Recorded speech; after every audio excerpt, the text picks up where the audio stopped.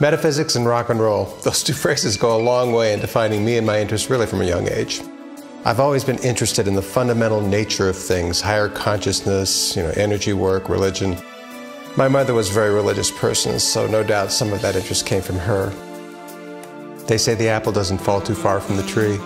My father played piano by ear, and so maybe the rock and roll guy in me came from Dad.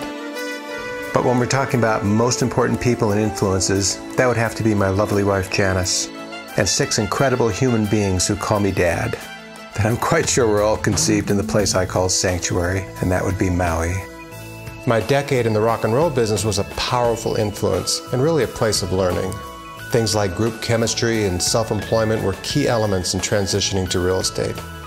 I often quip that the transition from rock and roll to real estate really wasn't that difficult. After all, you work evenings and weekends, you get paid on a performance basis, and it's more or less smile and move around. Those experiences also evolved an interest in the arena of influence. And in fact, I played piano bar in clubs to work my way through graduate school in educational psychology. Music production led to an interest in multimedia.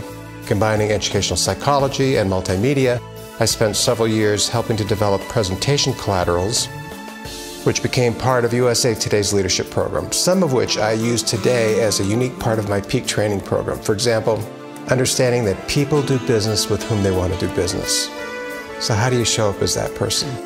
It's actually a skill set.